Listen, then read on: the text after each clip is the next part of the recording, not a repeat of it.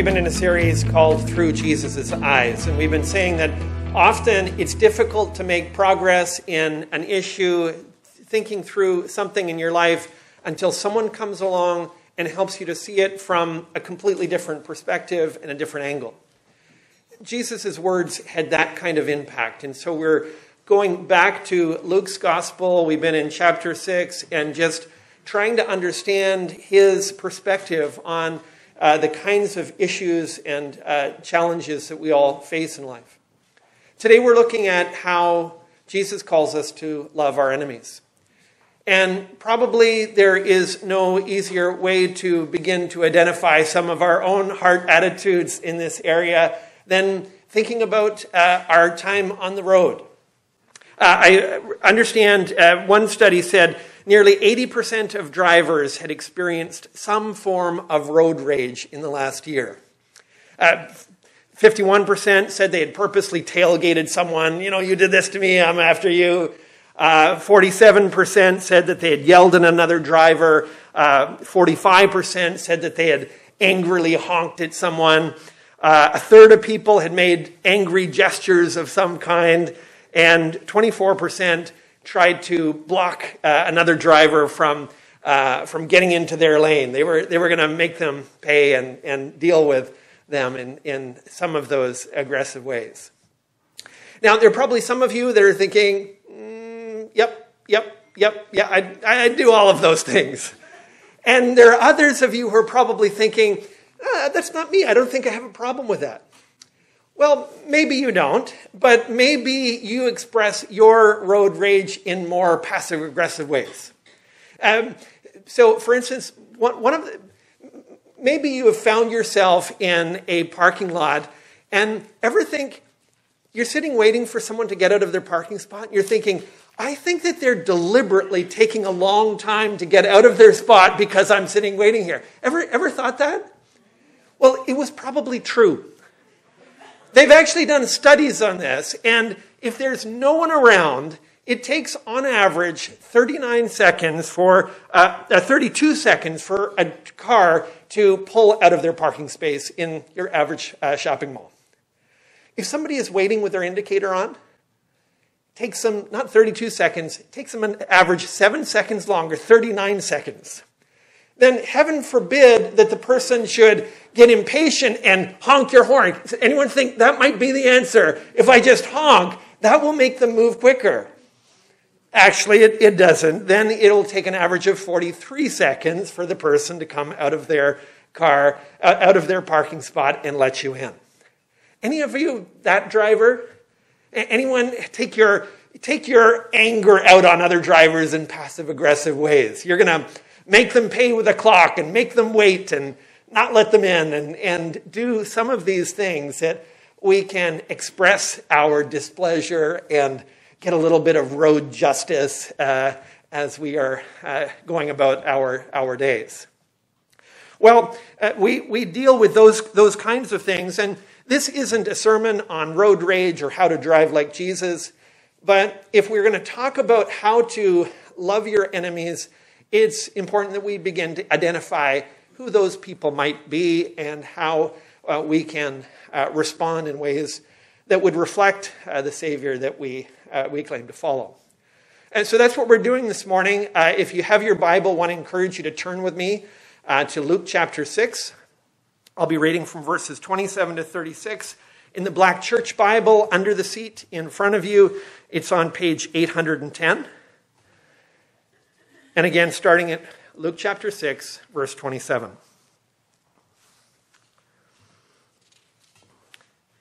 But I say to you who hear, love your enemies, do good to those who hate you, bless those who curse you, pray for those who abuse you. To one who strikes you on the cheek, offer the other also, and from one who takes away your cloak, do not withhold your tunic either.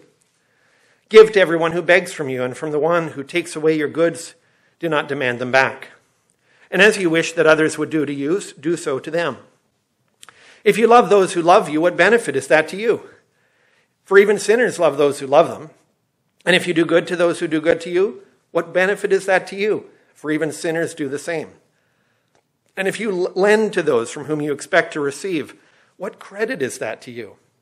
Even sinners lend to sinners to get back the same amount. But love your enemies and do good and lend, expecting nothing in return, and your reward will be great, and you will be sons of the Most High. For he is kind to the ungrateful and the evil. Be merciful, even as your Father is merciful. This is the word of God. Now let's start with the command that is really at the heart and driving force of this passage. The command to love our enemies. Jesus is calling us to love the people that we don't like, or maybe to love the people that don't like us. He's not. When we're talking about love, we're not talking about warm fuzzies or these just feelings of love. He's talking about concrete action. So he's calling us to love the people that we don't like, or maybe the people that don't like us.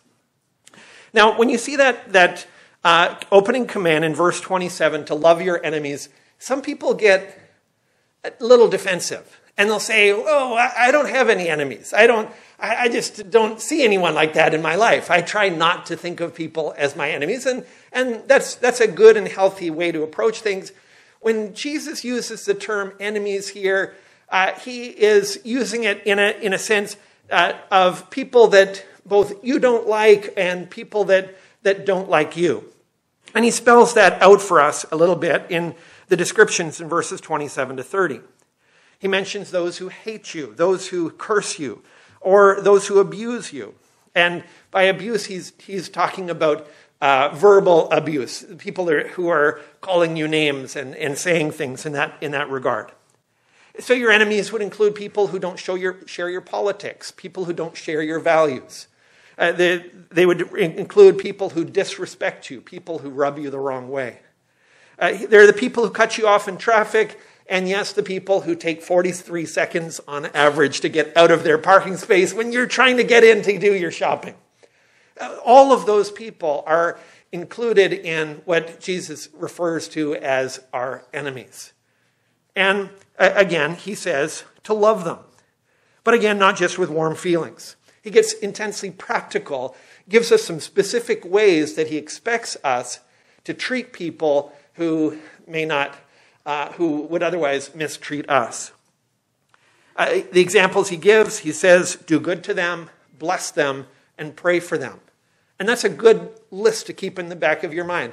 Do good to them, bless them, and pray for them.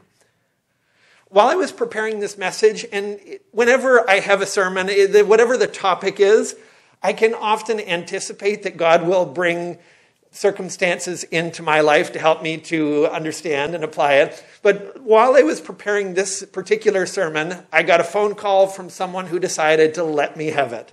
Don't worry, it wasn't any of you, but someone just unloaded on me. And I came out of that phone call and I thought, I was at least glad that I hadn't kind of returned it and that I hadn't said anything that I regretted. But as I was thinking about this passage, I thought, I didn't do anything good for them. I didn't bless them. I didn't offer to pray for them. And it's those kind of practical steps that Jesus is calling us to make to the people who don't like us, the people that we are struggling to love, people who are just it's a more difficult relationship for us. I was at the Fellowship Regional Conference this week, and one of the church planters gave an update, a report on his ministry and some of the things that were going on. They had begun ministry in this town, and they were using a particular facility, a concert venue, where they were holding their Sunday worship services. And one day they got a call from someone, the activity coordinator for that particular concert hall, and she was very apologetic. She said, I feel awful having to tell you this, but we're going to have to cancel our contract. We're no longer going to be able to rent the facility to you. And she went on to explain, she says, you have been great tenants, so we had a great relationship, but unfortunately, one of our directors on the board for our organization learned of your connection with another church and their view on sexuality, and the board discussed this and just decided we can't allow you to continue to use this facility. Terribly sorry, but we're going to have to call it quits.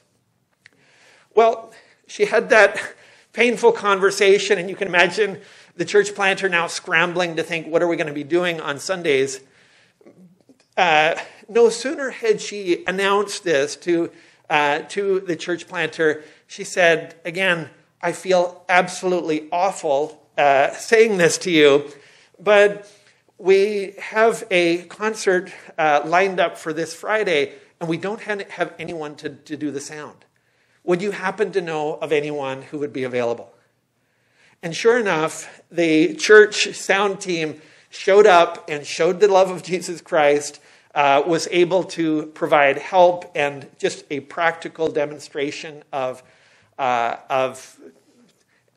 responding to a need of someone who you'd think this has caused a great frustration and challenge for us. This is where we show love.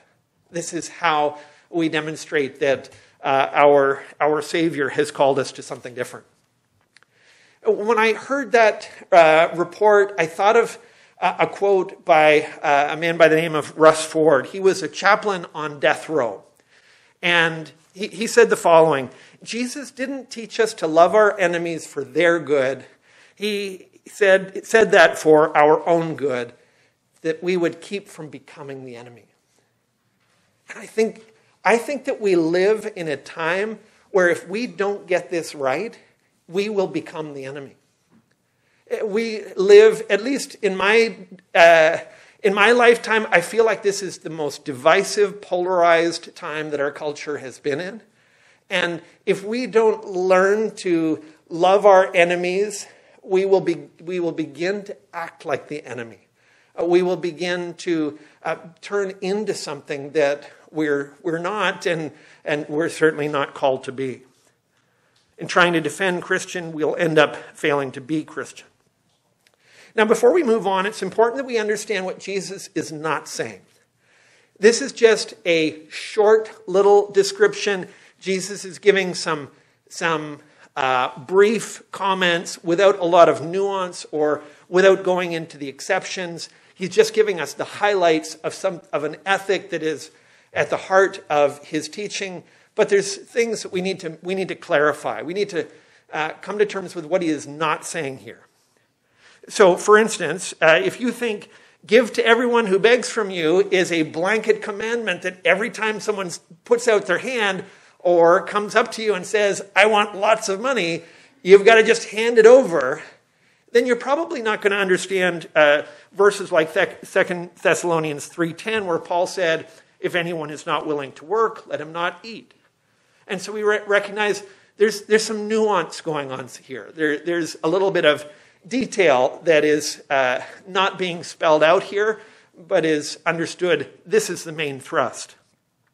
Or if you think that turn the other cheek means you have to let people clobber you every time they want to impose their will on you, then you're probably going to struggle to understand the many passages in Acts where you've got the Apostle Paul.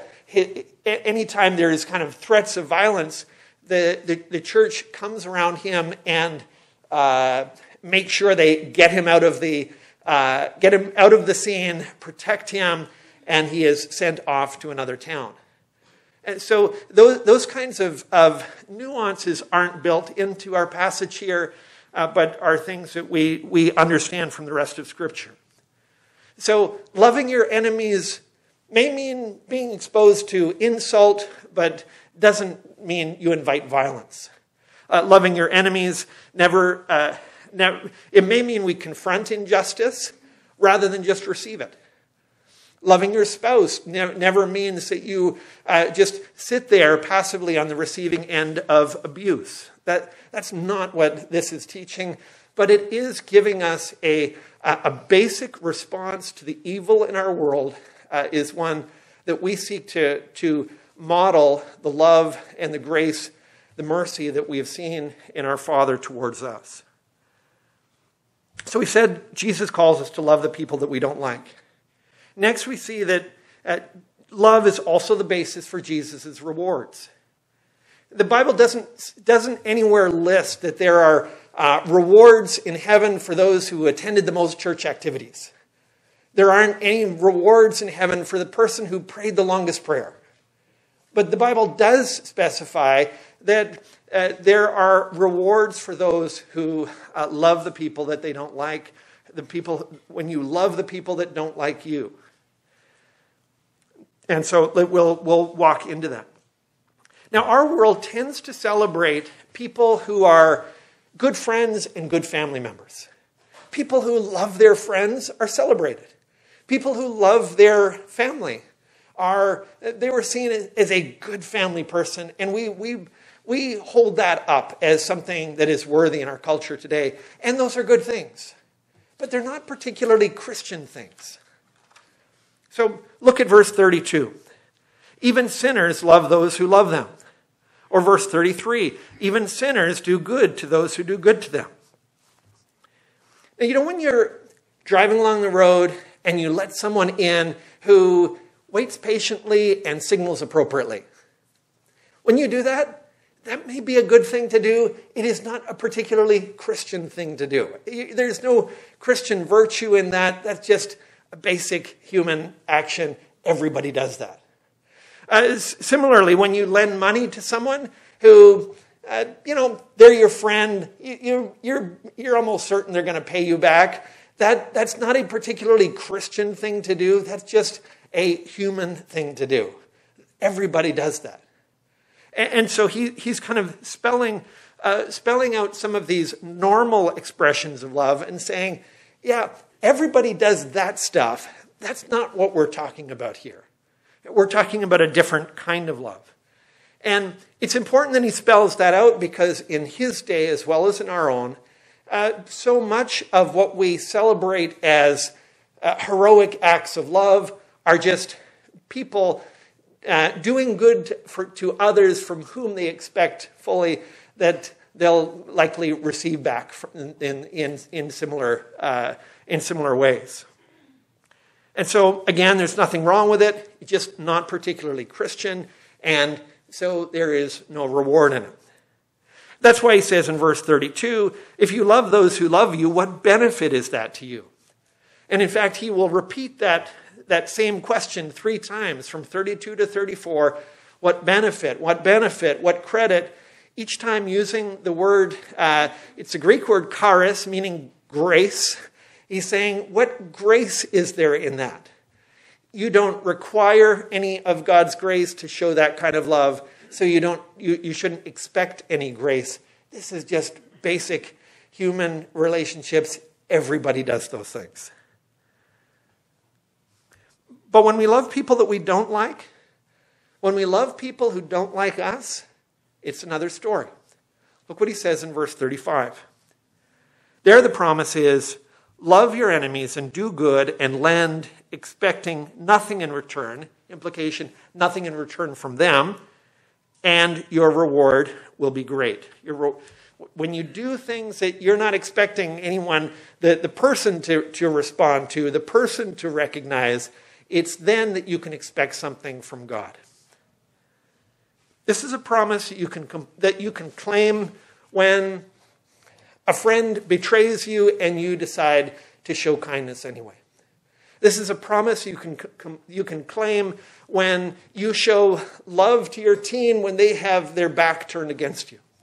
It's a promise that you can claim when you stick at it in ministry when the returns aren't there. When you just seem to be getting nothing back, nothing in return. And you continue to persevere. The message is God will reward you for the love that you show in hard places. Now, some of the most miraculous expressions of this love, we kind of think, oh, this is, thousands of years ago, I guess people were able to do that, but, we can barely manage to hold it together on the highway. In our day, we are continuing to see expressions of this kind of love. For me, where it has the most dramatic examples have come out of South Africa's Truth and Reconciliation Commission's sessions. I read of one woman who she had an experience where her 18-year-old son was first taken by some police officers. The person in the head of things, a man by the name of Officer Vanderbroek, killed her son at point-blank range. He then, with other officers, went on to party while her son's body was burning in the midst of them. 8 years later, that same Officer Vanderbroek returned to that neighborhood, returned to that home, and he dragged out her husband and he killed her while making his wife watch all of this. Shockingly, the last words that she heard her husband utter before he was killed was to his wife, "Forgive them." Years later, Officer Vanderbroek, or former Officer Vanderbroek, was brought before the commission, and the wife, the widow, was asked, "What do you want? What do you want us to do? What could we do to bring justice to this situation?" And having thought of things, she asked for three. She first asked that she wanted the officer to take her to where her dead husband's body where he had been killed, so she could offer some kind of decent burial. Second, she said, "Mr. Vanderbroek took all my family away from me, and I still have a lot to give. Twice a month, I would like for him to come and visit me so I can be a mother to him." And finally, she said, "I'd like Mr. Vanderbroek to know that he can be forgiven by God and that I forgive him. I'd like someone to lead me to where he is seated so I can embrace him and he can know that my forgiveness is real." And I hear that and I just feel, as you likely feel, that kind of love it just doesn't feel real. It doesn't feel attainable. It doesn't, again, we struggle with someone taking 32 seconds to get out of their parking spot when we're out shopping. And this woman has demonstrated a level of love and forgiveness for her enemy that is hard to understand. And yet the promise of Scripture is that she will receive a reward from God that no earthly court could ever give. She will receive her justice, but it will come from the hand of another. And it is that kind of love that we are called to. But understanding what this love is still doesn't show us, how do we do that? Like, how do we get from shaking my fist at someone who just cut me off in traffic to be able to show this kind of love to someone who has done terrible evil towards me? How do you, what is the line between those two? How do I get from here to there?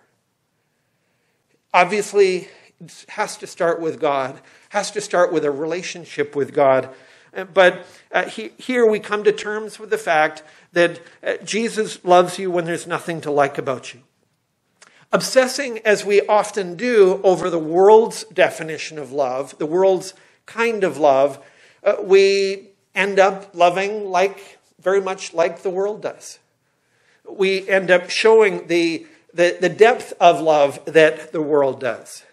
And it is only changing the love that we obsess over from this world's definition to a God who loves with a depth and a strength that our world doesn't know, that we begin to be able to love in ways that reflect His. And so we start by saying, Jesus loves you when there's nothing to like about you. Now let's first clarify the message of verse 35. It says, Love your enemies and do good and lend, expecting nothing in return, and your reward will be great, and you will be sons of the Most High. Now, we've already said that we saw this last time, the entire message is directed to Jesus' disciples. And he begins this passage by saying, but to you who hear. He's talking about people with their eyes of faith opened, a relationship with God begun. They are committed already to following as his disciples, and that is the basis of all that he says here. So he's not saying, love your enemies, and that's how you become a Christian. That's how you become sons of the Most High. No, he's saying, love your enemies, and that's how you show that you are sons of the Most High. That's how you show that you have genuine faith, that you have come to know a Savior who loves his enemies. And so it's only as you show that kind of love that becomes clear. And many of you, most of us, at some point in our life, we face struggles. We ask questions about our faith. Am I real? Is my faith genuine? Have I really come to know Jesus, or am I just going through the motions? Jesus is saying you can know. As you begin to demonstrate this kind of supernatural love in your life, you can see you can see that you have begun to receive that supernatural love. You can see that there is something real operating in your life because you're showing it. And so understanding whether we have in fact received this kind of love is our basic starting point. And maybe you said, love of Jesus, of course, I'm all about that. Well, let's not assume anything. Jesus didn't just love enough to avoid honking at people who were, their donkey wasn't moving fast enough. He had a deeper love than that. He loved his enemies to the point of dying for them. He took the penalty for sinners, their rightful penalty. He volunteered to take it in their place. And so through faith, we can know forgiveness and acceptance with God. For you and I, it is very easy for us to agree with the love of God. Who has a problem with that? Who could deny that or disagree with that? We can all agree with the love of God and still not receive that love by faith. And it is in receiving it that the change can begin to take place in our life. In case we'd forgotten, Jesus reminds us how God loves. So in verse 35, at the end, he says, he is kind to the ungrateful and to the evil. Ever think of that?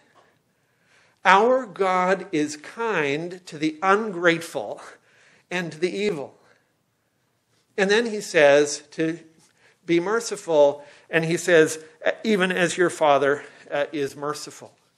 Speaking of the mercy of God, the grace of God, the patience of God, holding his hands out, showing goodness to people who are not grateful for it, and often people who are morally and spiritually running in the opposite direction. And so often Christians are so focused on being right that they forget to be kind. They're so busy trying to win that they forget to be merciful. And what Jesus is saying is, that's not how he has loved us. That's not how he has ministered to us. If that was his attitude, we would never have begun a relationship with him. He would never have gone to the cross. He would never have drawn us to himself. Jesus died for you when there was nothing to love about you. And he is patient with you when there's no human reason for him to do so. Grace, mercy, coming to us when we don't deserve him to do so, is at the heart of our understanding of our God, and it's at the heart of what he calls to imitate and to reflect in our own lives. Now, there was a trend years back. Maybe you've never heard of this. It's not all that big anymore. People used to have little bracelets that would say WWJD. What would Jesus do? There was a movement to have people to just be thinking about that all the time. You'd go around and you'd be in a situation and you'd ask yourself the question, what would Jesus do? And it would get people thinking. I think it was, fairly helpful thinking about how Jesus would respond in various circumstances. And it was good to help people to think about what the Christian response is. It didn't, however, help us to know, how on earth do I do that? Because our response isn't typically the same as Jesus's. And so if we're going to deal with a circumstance as Jesus did, we need something more than just what would Jesus do. And so what Jesus shows us here is how you get to WWJD is asking a different question. Not just what would Jesus do? You ask WDJD, which is, what did Jesus do?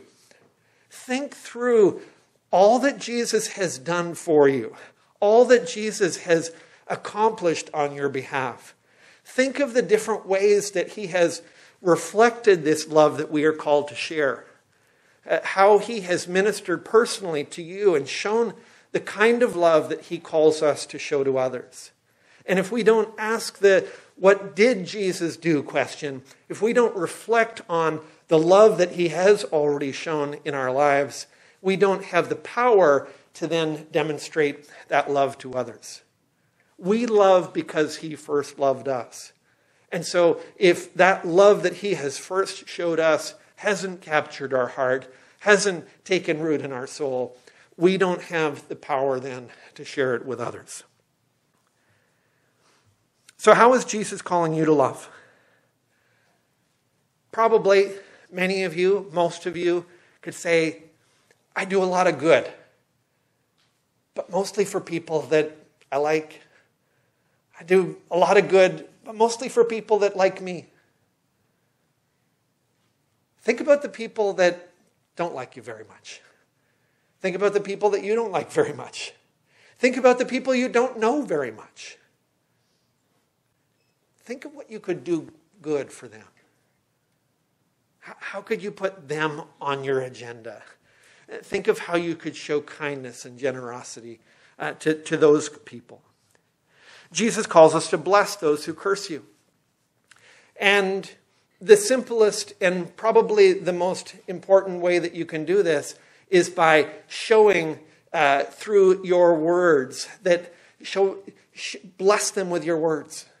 Bless them with how you speak to them. Bless them with how you speak about them. All the difficult people in your life, all the people that otherwise grate you and make you want to honk your horn, speak graciously of them. Speak words of blessing and kindness.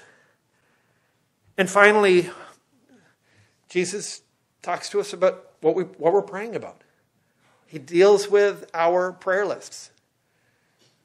And I'm sure that most of your prayer requests are filled with things that you want to pray for yourself. And you're praying about people you like and people that like you. Put your enemies on your prayer list. Begin to pray for people that don't like you very much.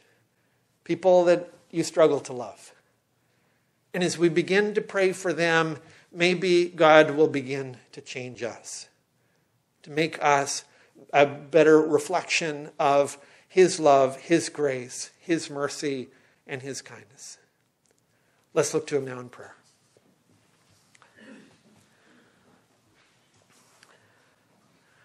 Oh, Father in heaven, thank you for being such a merciful, gracious God. Thank you for loving us when there wasn't anything to like about us. And thank you for the patient love that you still show, even when we're still slow to learn. Give us more of your love. Show us more of your grace. Help us to be more like you. You know that we often just love ourselves. Help us to love others. Help us to love people that don't love us. People that we struggle to love. Show us how we can do good to the people we don't care for. Teach us to use words to bless them. And help us to remember them in prayer, to bring them before you and to pray for your blessing, knowing that we were once your enemies. We were once the people who caused you such grief. And in your mercy, you called us to yourself. Your Son paid the price, and we received the greatest gift that we could ever have received. We praise you for that great gift of your love. In Jesus' name.